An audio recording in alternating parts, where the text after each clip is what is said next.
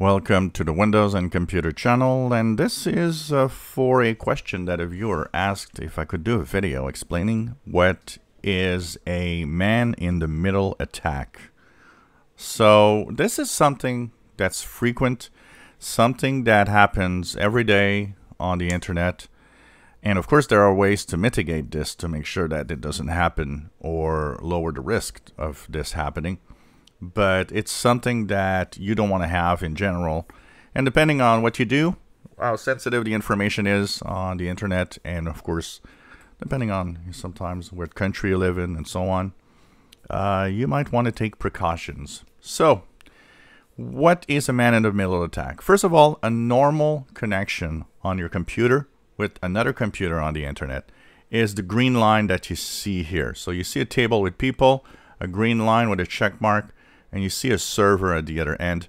This is how it works. You know, when we talk about cloud, in reality, we're talking about stuff that is on other computers, which are servers on the internet. So typically, a good connection that's not spied on and secure is the green line that you see here. Direct connection from one point to the other.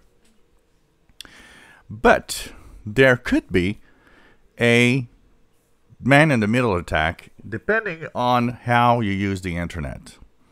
And what happens is a man-in-the-middle attack will divert the traffic to some other server in general, where it will be then continued to its intent place. So if you're getting information from a server to your connection, well, with the man-in-the-middle attack, it goes from the server, goes into most of the time another server, and then goes to your computer.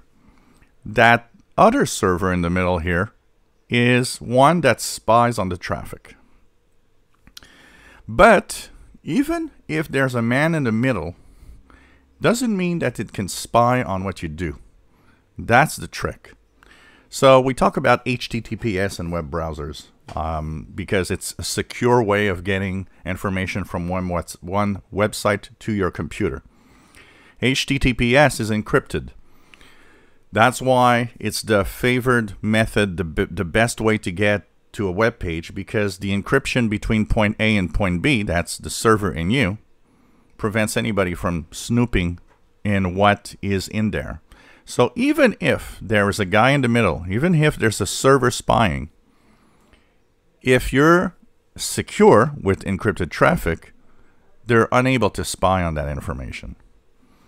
So that's why we usually use HTTPS. That's why, you know, a lot of websites and a lot of browsers have stopped using FTP, because nobody uses the secure form of FTP, and that means they can spy on the connection and whatever is happening there.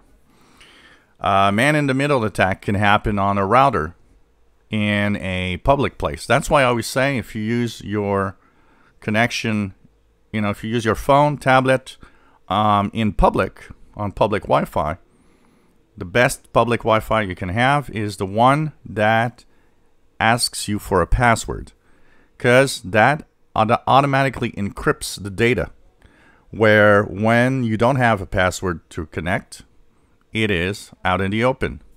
A man-in-the-middle attack could happen and check out what you're doing.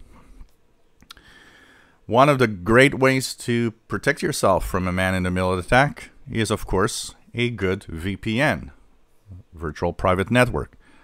Encrypted tunnel from your computer to the internet, to the server, and around the world. Now, this is why choosing a VPN, for example, is important. Because if you choose a free VPN that somebody set up, you know, anybody could set up a VPN to do a man-in-the-middle attack, for example, and say, oh, choose my VPN to stay safe. And you connect to a man-in-the-middle attack, but because they are the VPN, they can check out and see what you're doing. That's why we always say, make sure you choose a good VPN provider. Make sure you choose somebody that is trusted, because there's a lot of things that can happen with that. Now, the question you might ask yourself is, so what if they spy on what I do? Well, in most cases, and for a lot of people, probably that doesn't matter, because what they do every day is not important enough to be of a problem if it's, you know, intercepted. But because of the nature of, being spied on, so, spying has different ways of getting information. It could be just getting the information of login to your websites, your bank, and so on. It could be trying to find sensitive information, personal information. So you don't want to have, in general, a man-in-the-middle attack or nothing in between you and the server that you connect to make sure that everything is all right. So being safe means, being up to date with every way of going on the web, making sure that websites, especially the ones that ask for personal information, are HTTPS, so they're secure, and so on. But man in the middle is simply a way of saying that there's a diversion of the connection. Your connection's going somewhere else before going to the intended audience. And there, of course, it can be logged and they can check out what actually you're doing. And of course, everything that's encrypted can go through a man-in-the-middle attack without being affected because, once again, when it's encrypted, even if there is a man-in-the-middle attack, they'll not see what you do. If you enjoy my videos, please subscribe, give us thumbs up. Thank you for watching.